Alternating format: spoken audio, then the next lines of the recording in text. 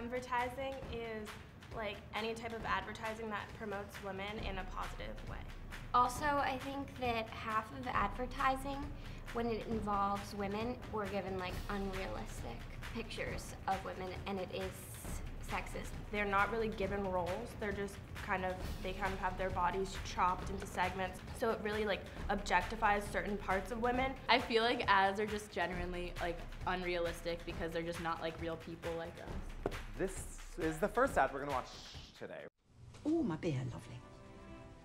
Hello, I'm Helen Mirren. If you drive drunk, you, simply put, are a short-sighted, utterly useless, oxygen-wasting human form of pollution.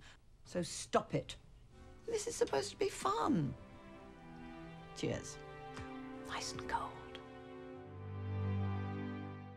I think that the message was good, but within that message, it was a little harsh and a little extreme. I also think it's unusual that they chose women because I haven't really seen many women in like Budweiser, just in general, like beer commercials, because I feel like beer is stereotypically more of a male consumed like beverage. You have this elderly British woman who you would think of as like more gentle and polite, giving it to you straight and drinking beer, and that is empowering, and that's great to see because I don't think I've ever seen that on TV before, especially in an ad for the Super Bowl.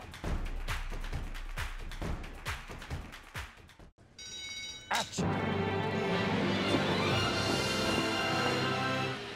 Sweetheart, don't look at me like that. It's gonna be amazing.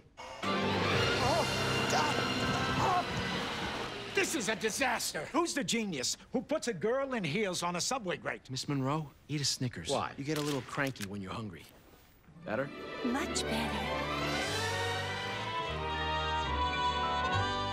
I felt like it was very much, you know, showing kind of like the angry, crazy, ugly side of the woman who, you know, hasn't had her food yet. And then, you know, you also have the parallel between that and, you know, the stereotype of what women are like on their period. They're cranky and angry and they crave chocolate. And I think that in so many different ways, that is such a bad message to portray.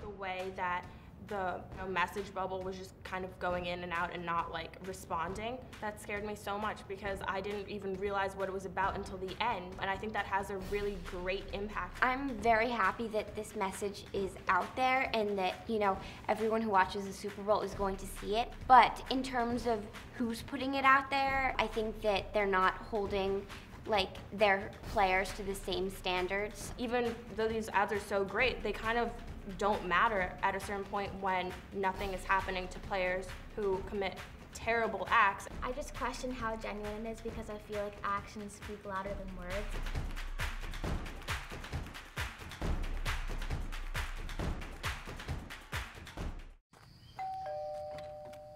Oh, you look good. Thank you. Hey! So you gotta take my little girl out, huh? Yep.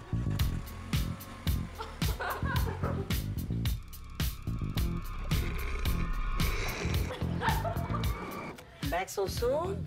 Here you go, sir. Because a dad's gotta do what a dad's gotta do. Honey, what'd you guys do tonight? He doesn't trust the guy to be alone with his daughter, but then he'll just trust this kid with his car. You know, it's just kind of ridiculous. I feel like the funniness of it and having Kevin Hart in it softens the blow, but if you know, look at it objectively, it's not sending a great message.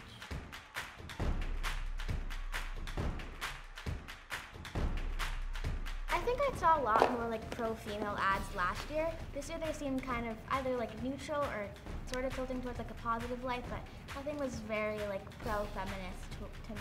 Even just not making it black and white between men and women, I think that people who are like even younger than us are the most impacted by that because they are so malleable at this age that, you know, seeing things like this on the television, seeing people who reflect them and positively reflect them, I think is really important, and that sends the best message.